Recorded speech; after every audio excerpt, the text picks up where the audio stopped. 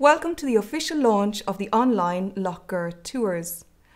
I think that you will all agree that the way we consume information has changed dramatically.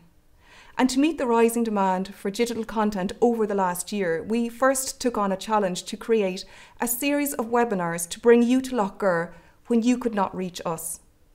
The intention in the end was always to produce this 360 tour of Lough Gur and online introductory tour experience. Not to replace a visit in person to Lough Gur, but to allow people to visit virtually first before they reach us in person. Now, this absolute embrace of the online world has changed the way that we will operate, not just for now, but long into the future. And what we are launching today includes a 360 tour of Lough Gur that is most suitable for industry. The 360 tour allows you to visit Lough Gur, take 360 views, read information panels and understand the site layout. It is suitable for sharing online and for virtual presentations.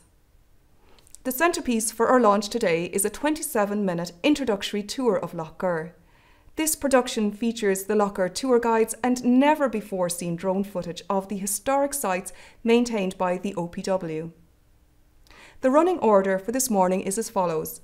Our first speaker is Sarah McCutcheon, Local Authority Archaeologist for Limerick City and County Council. Sarah will be followed by Anya Barry, Chairperson and Tour Guide for Lough Gur Development. Minister for the OPW, Patrick O'Donovan, will then take to the stand to officially launch the online Lough Gur tours.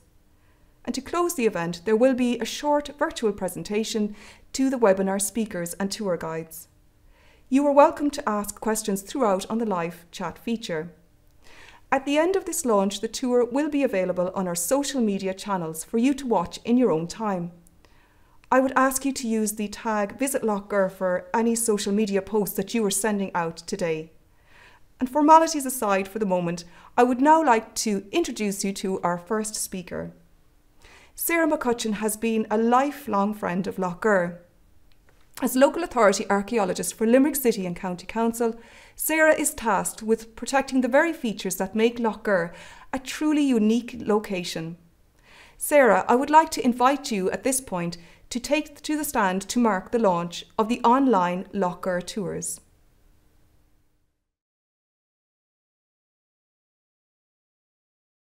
Thank you, Kate, and thank you for your continuing hard work and innovation in Lough Gur.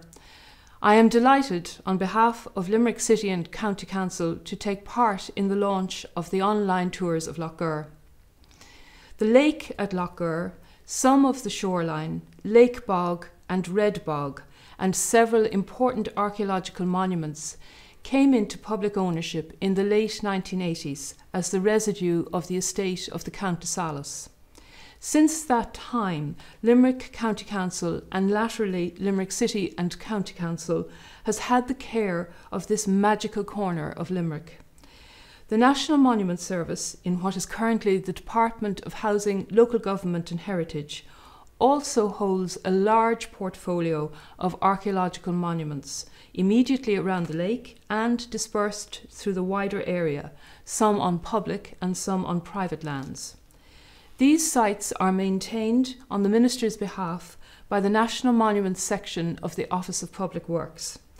The sites, which are currently accessible to the public, are maintained to a high standard by the local OPW team.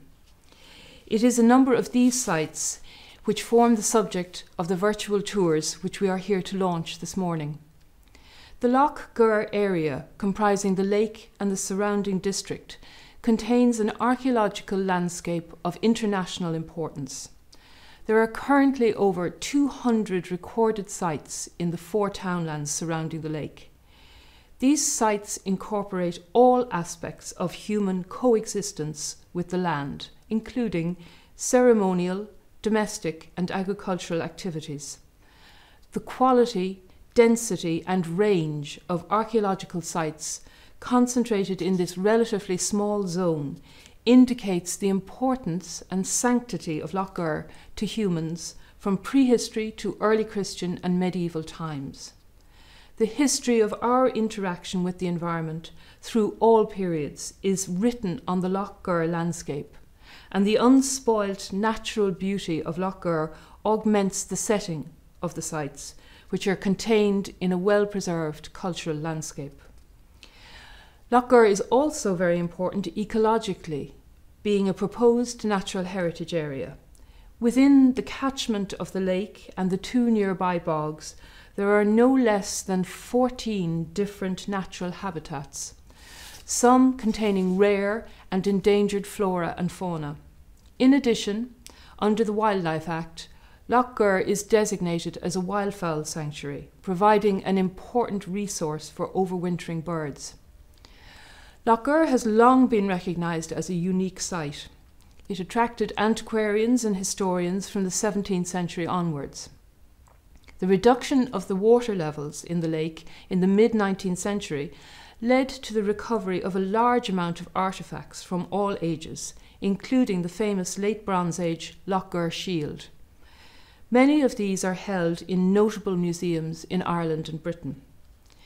These discoveries focused renewed attention on Lough Gur, and excavations and detailed surveys began. The first excavation was in 1860 by Professor Harkness from University College Cork, and this association with UCC continued under its Department of Archaeology. One of the most important series of excavations was carried out by Sean P. O'Riordan, intermittently between 1936 and 1954, first in his role as professor in UCC and later in UCD. The excavations included 14 sites on the Knockadoon Peninsula, as well as many of the premier sites such as Grangestone Circle, the stone forts at Carrigal, the Wedgegrave and the farmstead at the Spectacles. These early excavations in what was the new Irish state were highly influential and meant that much of what was known in the study of Irish prehistory throughout the 20th century was based on evidence from Lough Gur. The UCC connection remained strong under Professor O'Kelly, who was responsible for a very thorough survey of the wider area and worked with the agencies to develop the Interpretive Centre in 1980 and produced written guides for visitors. Tours for first-year students in UCC always included a day-long trip to Lough Gur, as I can confirm. More recently, the UCC connection has been with Rose Cleary, who has continued the research excavations at prehistoric sites on Knockadoon and at Grange, as well as the recording of medieval house sites during the building of the car park.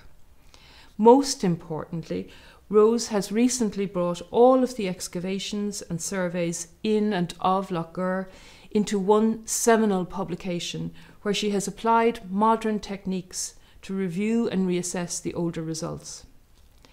These excavations and their ensuing publications allow for worldwide access by professionals and interested members of the public to the wonders of Lough Gur.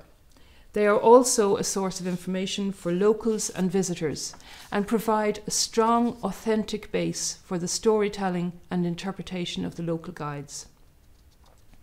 Limerick City and County Council is very aware of its responsibilities in caring for such a precious heritage area, which has many diverse and sometimes conflicting requirements that need to be finely balanced in order to preserve a fragile ecosystem and landscape. Having strategic partners such as the National Monuments Service and the Office of Public Works is of great assistance, and the large portfolio of archaeological sites in state ownership ensures their preservation. The Council has also been able to draw down funds from Fáilte Ireland to open up access around the lake and to produce the environmental management study, which provides a baseline for the development and continuing care and maintenance of Lough Gur. The best partnership, however, is with the local community. In this regard, the Council has been very lucky to have been able to cooperate with Lough Gur Development.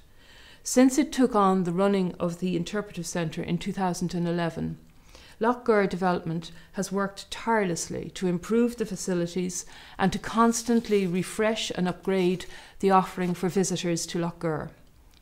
These online tours represent the latest in a long list of innovations and will, I hope, prove very popular and entice people to visit in person.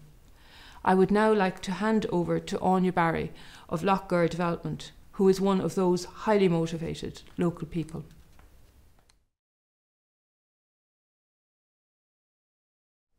Thank you, Sarah, for that very kind introduction. I've been on the board of Lough Gur Development now for over 20 years, but my connection to Lough Gur actually goes way back. Many of you will remember my father, Michael Quinlan. He was the principal of Lough Gur National School for many years, and he was also a founding member of Lough Gur Development. His vision was to put Lough Gur on the map, as he recognised its global importance. And I don't just mean from an archaeological and historical standpoint, but also because of the social history, the wealth of stories, folklore, songs and tradition that exist in this area. Many of you who knew him will remember his deep connection to Lough Gur, which he passed on to family members and to his students, as it was absolutely impossible not to be swept away by his enthusiasm and his unfaltering belief in the global importance of Lough Gur. In 1996, Dad set up the Lough Gur tour guides as a way of bringing Lough Gur to life for the people who visited here. He recruited and he trained a number of local tour guides who began delivering tours each Wednesday and Friday evening. These included Deborah Hogan, Mary O'Grady, Mary Hayes, Michael O'Sullivan, George Finch, Tom Lynch, Tom Tierney and Francis O'Donovan.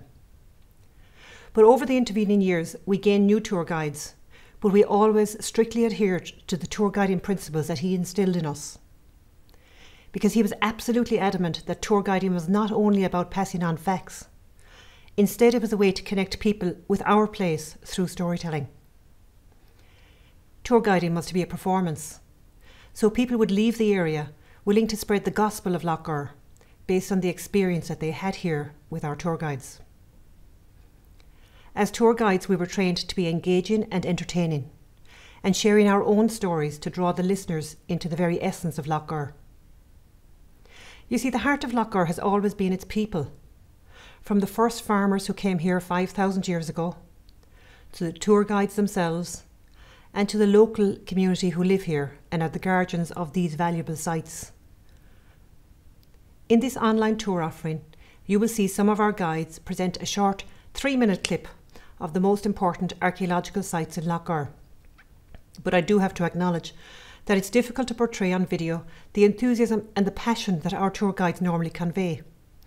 That's something that you're going to have to come and experience for yourself. However, you only have to read the reviews of these tours on TripAdvisor to recognise how people view these.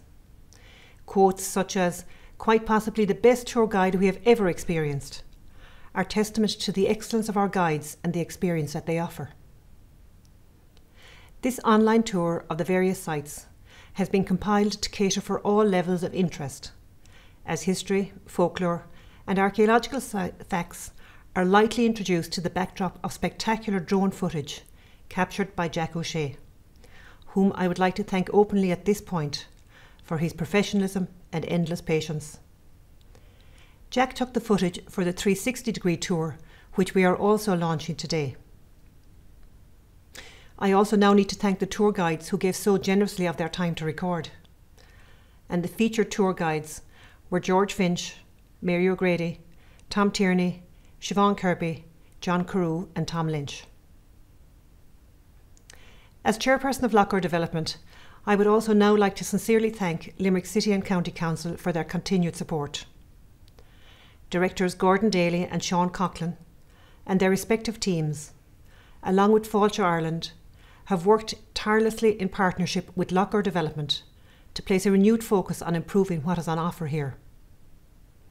A special mention must go to Sarah McCutcheon, representing Limerick City and County Council today, who has consistently shown her unwavering commitment to preserving and protecting Lough Gur for future generations. We look forward to continuing to work with all of you in the coming years to revitalise the tourism sector after what has been a particularly challenging year. There's no doubt that Lough Gur, along with every other visitor attraction and tourism provider, was deeply impacted by the global pandemic. But this forced us to find new ways to communicate with our audience on a global level. Pre-COVID, our visitors found us, But with these new online offerings, we can now reach out to the world. These online tours will never replace a visit to Lough Gur. But what it does offer, though, is a way to view just a fraction of what you will find here from the comfort of your own home. Support to develop the online tour was granted through the Audience Engagement Fund, issued by the Department of Culture, Heritage and the Gaeltacht. Their support for this initiative is really greatly appreciated, for it also covered audience engagement work carried out through our webinars over the past year. And actually, I see from the virtual attendance list that we have many of the webinar speakers watching this morning. The Board of Lough Gur Development extends a warm note of thanks to all of you for your support in moving Lough Gur online for the first time in history. Over the millennia, Lough Gur has seen many changes and has shown a continuous capacity to adapt when faced with challenges. In the last 8 years, we've seen huge advancements to meet visitor demands. We now have a playground, a ferry trail, and this year saw the arrival of the kiosk where freshly brewed coffee is available and already proving a hit. These things do not happen easily, and I must acknowledge the tireless commitment of Kate Harold and all of the staff at Lough Gur for ensuring an excellent customer experience for our visitors. Kate's vision and her ability to connect key stakeholders is why we're here today. Without her determination to adapt to changing circumstances and to move with the times, we would not have these exciting online offerings. So Kate, on behalf of the Board of Lough Gur Development, I would like to truly thank you publicly for all that you continue to do to make Lough Gur a visitor destination of choice. Before introducing Minister O'Donovan, it's accurate to say that behind every great visitor attraction is an even greater community. To reach Lough Gur, you will have to travel along extremely scenic winding country roads, which many visitors find part of our charm and appeal. Along these roads live real community members who support us in the work that we do. We listen to their suggestions and we put their needs to the forefront of what we do. So for members of the Lough Gur community watching this morning, I would like to thank you too on behalf of Lough Gur Development for your input into any new ventures that we undertake. To Minister O'Donovan.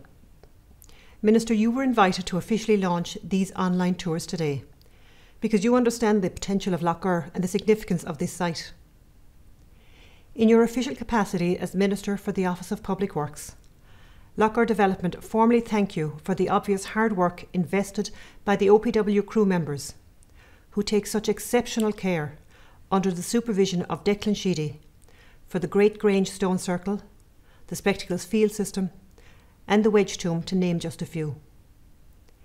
The online Lough Gur tour covers mostly OPW maintained sites, whose brilliance I believe has never appeared so clearly as it does through the expert drone footage shot by Jack O'Shea, when combined with the personal interpretation offered by our guides. I believe that today not only marks the official launch of the Lough Gur tours, but I hope it is the beginning of an even deeper relationship that will be fostered with the OPW and Lough Gur Visitor Centre to improve what is on offer from Lough Gur as one of Limerick's leading heritage attractions. So I would now like to hand you over to Minister Patrick O'Donovan, Minister of State for the Office of Public Works, to officially launch the latest online offering from Lough Gur. Thank you.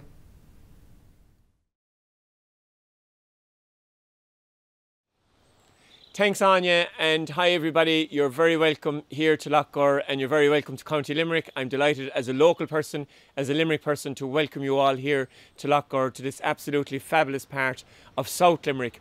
This is one of the most historic parts, not only of Limerick and of Ireland, but of all of Europe, because we know that over 6,000 years ago, people were here in Lough Gur, and we can trace men from 6,000 years ago right to modern times.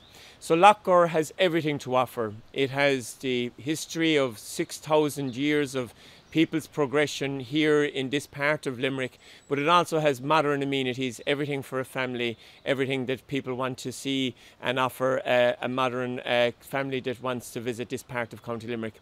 And what we're trying to do is encourage people to come here, to experience this beautiful part of County Limerick and to experience the welcome that this part of County Limerick has to offer. And as Minister for the Office of Public Works, I'm delighted to launch this collaboration between the local community and government, because with government this project has been funded and has been able to be launched today with funding through the Department of Arts, Heritage and the Gaeltacht. And it's a collaboration between the community, led by the local community here, led by a local voluntary committee here in Lough Gur, with the support of Limerick City and County Council, with my own department and with other government agencies as well. And this area around Lough Gur we know has hundreds of recorded national monuments, and it also has the spectacular scenery of this part of South Limerick and the also magnificent amenities that the rest of the area here in East Limerick has to offer. So the only thing that I have to do is to welcome you here online and encourage you to enjoy the visit online, virtually, and as well as that, to encourage you to get down here into this part of Limerick when you get the opportunity, post-COVID, if you get the opportunity to come here to Limerick. If you're visiting nationally, you're more than welcome to sit into your car and come here. But if you're an international visitor, you're also very welcome to come to Ireland and experience this part of Limerick in the near future. So Buinteanna Vas an Trial, Buinteanna Vas an Truss, Gunari go Galliv, Fáilte go Lough Gur, Buinteanna Vas. Thank you, Minister O'Donovan. The moment has almost arrived when you can view never before seen footage of Lough Gur. Before bringing this event to a close today, I would like to take this opportunity to make a virtual presentation of framed ARC images to the original webinar speakers, to recognise their help over the last year to bring Lough Gur live online for the very first time in history.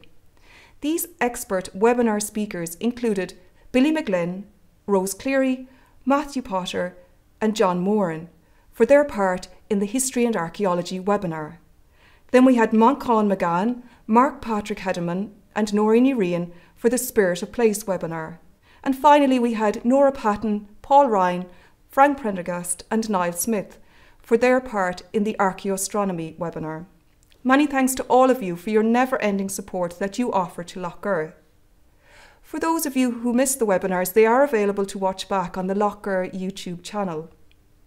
Presentation gifts will be sent to you by post. Now, for the Lough Gur tour guides, you will receive a framed image of the Great Grange Stone Circle taken by Jack O'Shea to recognise your contribution in bringing Lough Gur online for a global audience to view. As a summary point before closing, speakers today have emphasised that the online tour was created not as a way to replace a visit to Lough Gur, but as a way to virtually experience Lough Gur first before visiting with us in person. And to that end, I extend an invite to all of you to visit with us in person. Until then, I hope you enjoy watching the online tour of Lough Gur. You will now find the newly released link to view the full tour on our social media channels. Thanks to all of you for watching the official launch today.